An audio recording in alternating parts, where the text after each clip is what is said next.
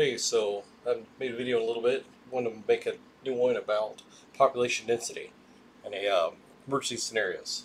So recently I went to a Metallica concert in Chicago. It was really awesome, really good. Spent the weekend there. Lots of stuff to do, especially if you have the money. It's great. But also a lot of people. A lot of people. There's about 2.6 million people just in the Chicago area. That's not including the metropolitan area, which is probably about the same amount of population. Illinois' population is approximately 11 to 12 million, depending. Soldiers capacity is 61.5 thousand people. That's not including technicians, vendors, etc. So maybe a few more thousand on top of that. I don't know. But one thing I noticed was, and this is my poorly drawn map of the central Midwest, right? This is Illinois, Indiana, Kentucky, really badly drawn Missouri. I'm sorry, guys. It's just horrible. Iowa, about the same.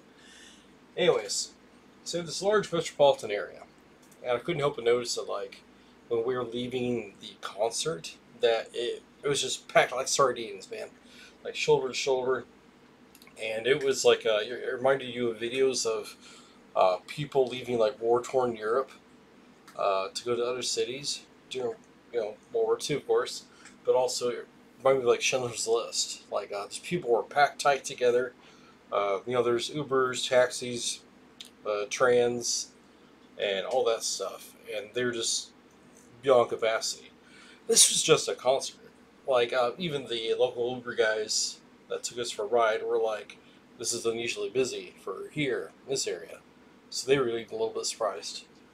Um, so this is a good example of why it might be in your best long-term interest to leave the city if you can afford to do so, to find a job that's at least halfway decent to support the new move.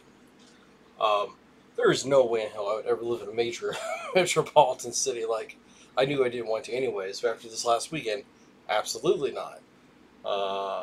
We took the train up, and that was a lot cheaper. And then we Ubered, so I didn't have to drive. But these guys, like race car drivers, like they put NASCAR to shame. Um, and that's another thing, the aggressiveness. There's a lot of tension and aggressiveness in a city. And today, this is the 12th of August. Here, the next week or so, you're going to have the Democratic National Convention. You're going to have an influx of people again coming in. The airports, trains, travel, usual suspects, that kind of thing. On top of that is a political charge. This was just like an exciting, invigorating metal concert, fun uh, attitude, right? Um, and if you're native to that area, you're gonna be a little more assertive and aggressive. And if you're more like out of town, you're like, "Oh wow, look at that! Hi, everybody, how's it going?" And they're looking at you like, "Back off," you know. So that's something to consider. Also, is the personality and what would you say? How you encounter people, right? And sorry about my phone call. Anyways, if these people were to leave in a mass exodus, it would be a super shit show. This is just one major city. They would flood out into Illinois, Indiana. Now, actually, this section of Indiana here is Gary, which is already a post-apocalyptic shithole. Um, so they're going to come through Indiana, maybe even Iowa, because at the top of Illinois here is the most narrow, so it makes sense you want to leave through that area. Then you go through downstate. Springfield's kind of shithole. Champaign's becoming one. Then you just go further down. Um, Depending on what time this mass exodus event would happen, during the winter, obviously people would not go north to like Wisconsin and Michigan and Minnesota because it's just too damn cold. They might leave from up north to go south. That's something you can consider also. But say from spring to fall, this is your most likely approach. It's just going to be a shell burst of explosion of population going out. Um, some people try to say Indiana, and besides like Indy right here in the middle, it's not super interesting enough. Really, the following states are kind of like that. Maybe the exception of St. Louis, which is actually also another major urban center. So St. Louis roughly here, Indy here, and then Louisville right here, and then I think like up here for another major city, Springfield. So I mean you have a lot of potentiality for movement, especially here in the Midwest. I grew up in the South too, mostly last several decades lived here, and just there's gonna be a lot of movement. Um, Say there's an interstate that goes through your area, roughly like that. It's gonna be a lot of travel. There's gonna be a lot of backed up cars. Um, you know, Cars have issues where the battery dies or you have a flat, what have you. Um, During a mass exodus event, you'll be it'll be a miracle if you can get out, change your tire, and fix that car to keep moving. That in itself is a miracle. That's probably just not going to happen.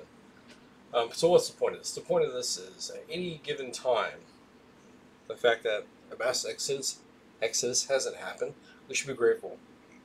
After seeing Chicago up close and being in it and downtown and around all these people, uh, most people seem more or less okay. But again, there's this assertiveness you have to be a city person to punch your way through the crowds and to get where you need to get. And traffic amplifies that. Uh, Major like sporting events and concerts and such, same way. And this political rally comes up, who knows what's going to happen. But if you are living in a suburban metro area, please genuinely consider leaving if you're able to, if you have the opportunity to do so. When this stuff pops off, however it pops off, however it goes, it's gonna be a bad time, and you're gonna get caught in it. And it's like a Jurassic Park where the mosquito gets caught in the amber flow. You're trapped in that. Like, you're done. So, and also bridges, boats, ferries, airports. Some of them was leaving, but unless they landed, like say, like a rural regional airport, they're landing in another city that may or may not be having a mass exodus event also take place.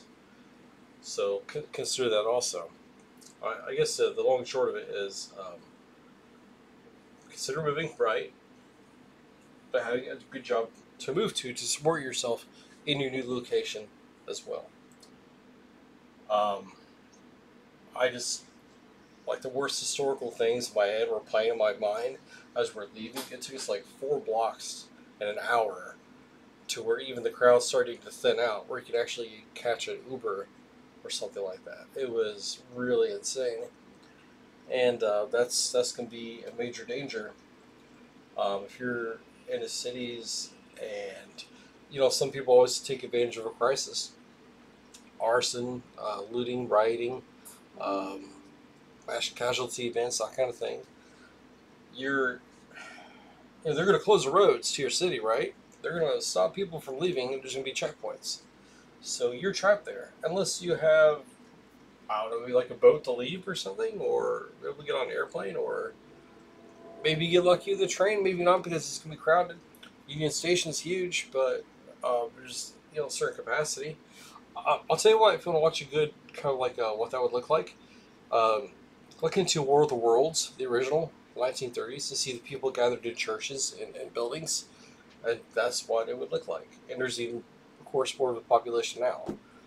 So I don't know, just food for thought, guys. I'm always looking for opportunity to learn and to think about the kind of life that we live, and it makes you stop and think. You should be a constant student for the rest of your life, as far as this goes.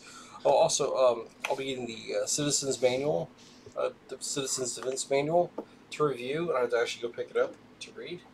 And I'll be coming back with my thoughts and all that. on that. And that. I keep saying that. Anyways, that's it, guys. Hope you enjoyed the video and got something out of it. And hope the rest of your week was pretty good. Bye, guys.